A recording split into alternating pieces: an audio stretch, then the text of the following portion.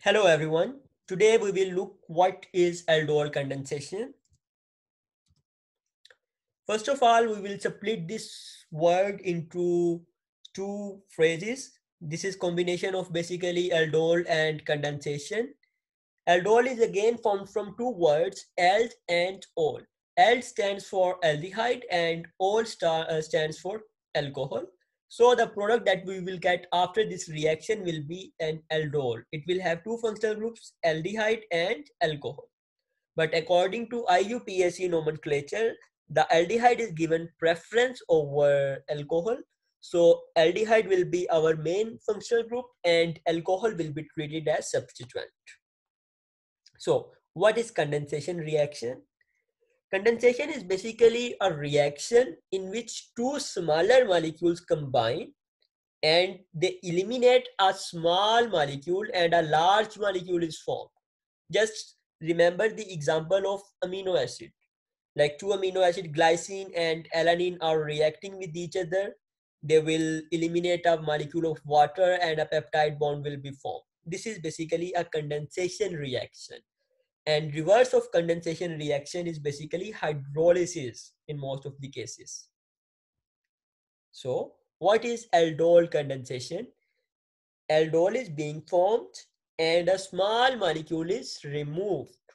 This is the simpler meaning of this term aldol condensation. Now, what is catalyst? Catalyst is basically a species which lowers the energy of activation and it can be recovered chemically unaltered at the end of the chemical reaction. Like your catalyst is not being used up during the reaction, it is not being consumed. You will separate it. It is just lowering the activation energy and you will witness it over here. This is the first step of aldol addition. It is not aldol condensation at the moment. I will turn it to later. Here we are having acetaldehyde. Remember, acetaldehyde is the simplest possible enolizable aldehyde. Here the carbonyl group and you are having an alpha hydrogen on this carbon. This is basically functional group carbon and here this is alpha carbon and the hydrogen on alpha carbon will be called as alpha hydrogen. A base will come and it will remove this alpha hydrogen. Why this alpha hydrogen is removed and not this hydrogen is removed? This is a question. This hydrogen is acidic. If you remove this hydrogen, what will be the product? Where will the electron density of this double bond will go? Like you will do it this way, putting a triple bond over here. What about this carbon? So it might be problematic. That's why this is not removed and this hydrogen is removed, which is acidic. So you are getting an enolate. These electrons move over here. These electrons move on oxygen to form a negative ion. Here this is combination of three words, enolate, en, ol and ate. En is basically standing for alkene over here. Ol is for alcohol and ate is for this negative charge. So enolate.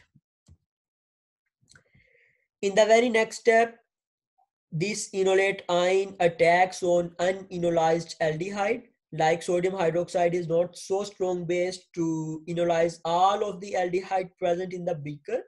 So it will attack on the electrophilic carbon center. This is basically nucleophilic. And we will get this product over here. What is actually happening? These electrons of the oxygen are moving over here.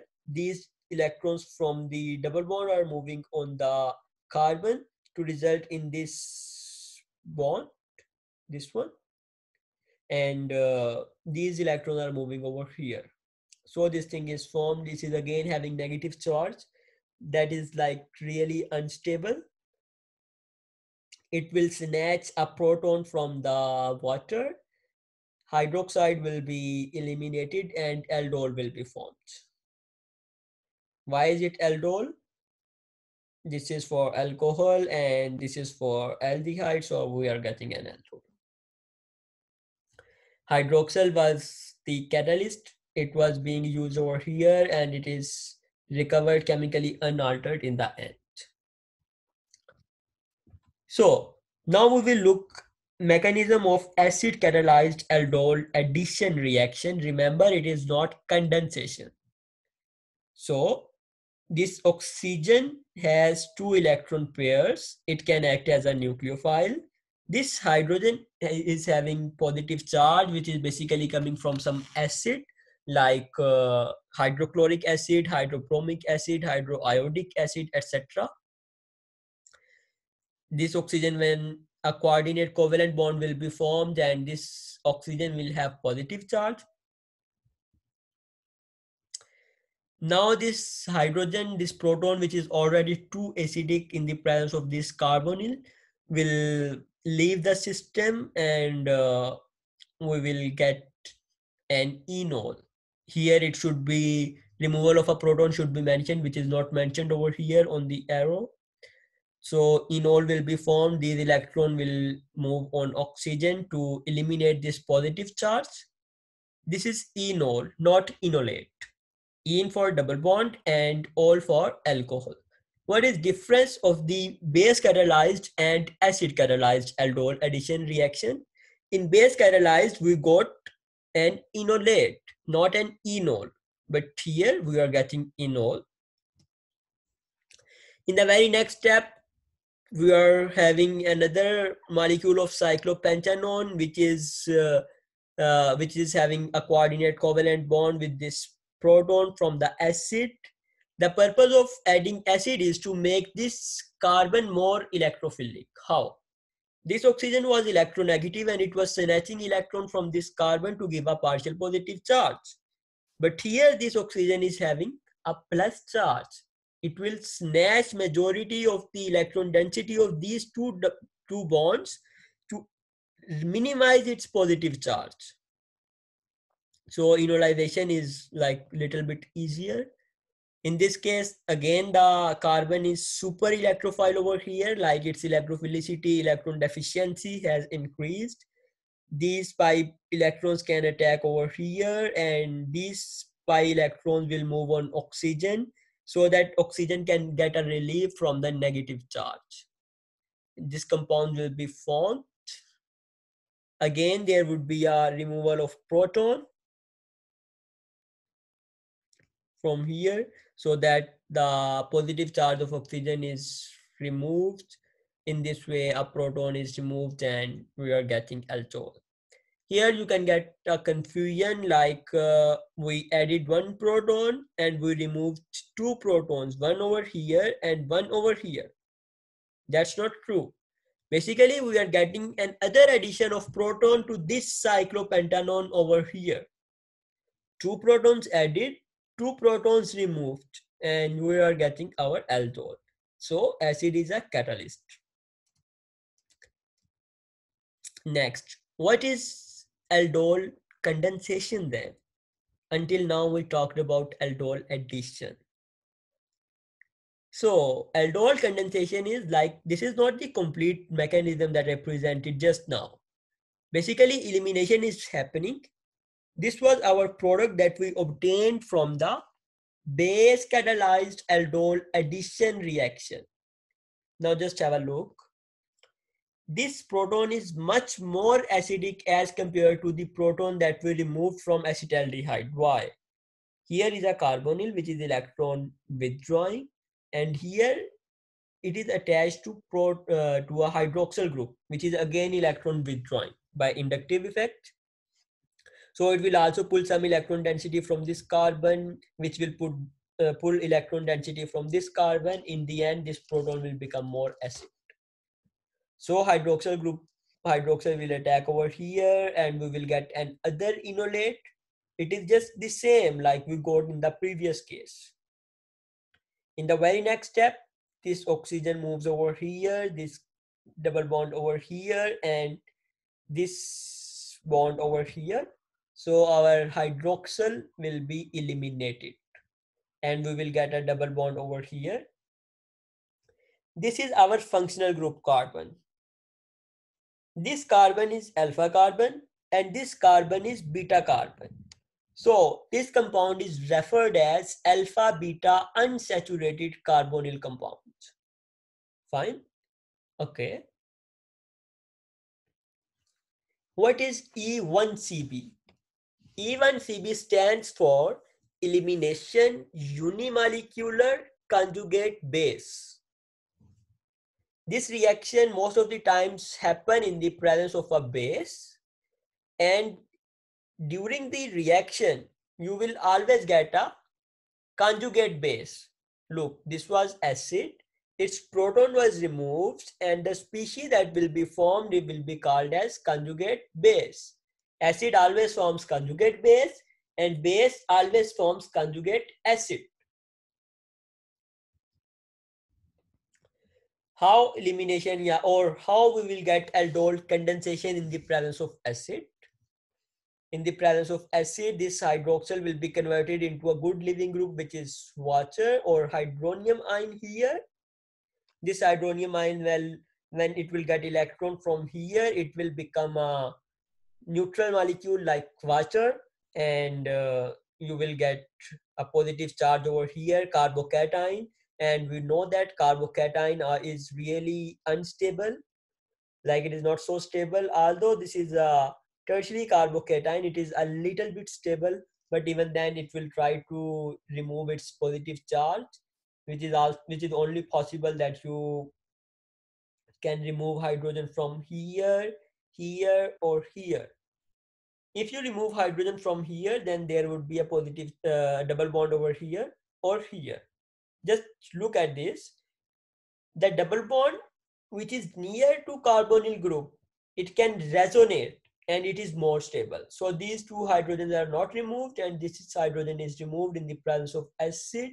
So you are getting one proton out, and this is our alpha beta unsaturated carboxylic acid, alpha beta unsaturated carbonyl compound. Now just look, this is basically aldol condensation. Here a water molecule is being removed, and here a water molecule is being removed over here. So this is condensation. If you stop your reaction until this stage, then this is aldol addition, not condensation. I think this is clear to you. So what conclusions can we draw from our study? First of all, base catalyzed aldol reactions may give the aldol product or may give the dehydrated enone or enol by an E1CB mechanism. In the presence of base, there is a possibility that you can separate the product at first step, or you can proceed towards E1CB by specific conditions. Whereas in the presence of acid catalyzed reactions, they may give the aldol product, but usually the dehydrated product is more often obtained. Fine. Now I will talk about the kinetics of base catalyzed aldol condensation. Kinetic is basically the branch or the branch of chemistry which gives us an idea about the rate of reaction. Fine. If the hydroxyl concentration is too low, then our reaction is second order, and the first step is the rate determining step. But what if your hydroxyl concentration is too high? Then your reaction becomes independent of the hydroxyl concentration, or in the normal case as well. Just look at the example of photosynthesis. What happens in photosynthesis? Carbon dioxide is reacting with water and you are getting glucose and oxygen, right? But that reaction only depends upon the concentration of it does not depend upon the concentration of carbon dioxide. Why? Because carbon dioxide is present in excess in the atmosphere. It is not a limiting factor. Same is the case in this example, downward, this one. Hydroxyl will be in excess and it will not be a determining factor towards rate of reaction. So the second step is basically rate determining. Although the reaction is still second order, but the substances are not like this one. Hydroxyl is replaced with enolate ion. That is so easy. So now I will talk a little bit about cross condensations or cross aldol condensation. This is basically aldol condensation of two different aldehydes or ketones. This is cross condensation or cross aldol condensation. The previous one that I mentioned earlier, the two examples of acid and base catalyzed were basically self condensation. Now here you are having this ketone. This will react with para-nitrobenzaldehyde and you will get this product in the presence of acid. This is an aldol condensation product, not an aldol addition product.